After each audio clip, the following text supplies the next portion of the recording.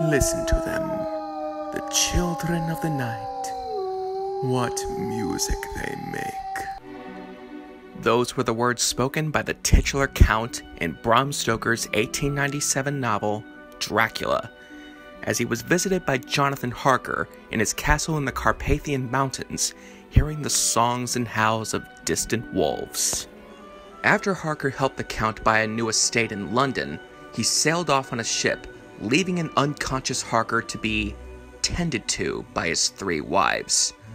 While the Count was on his little getaway in Whitby, a strange illness befalls upon Lucy Westenra, which catches the eye of Professor Abraham Van Helsing, who develops an odd suspicion that she may be under a vampiric force.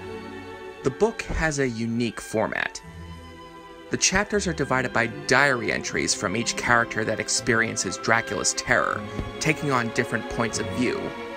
There's been speculation that Dracula was inspired by Vlad the Impaler, but there's no concrete evidence to support that theory.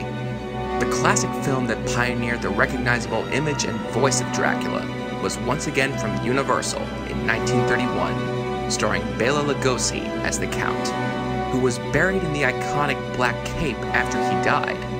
Of course, there are many, many other versions, and the famous vampire has also been portrayed by the likes of Christopher Lee, Jack Palance, and Gary Oldman.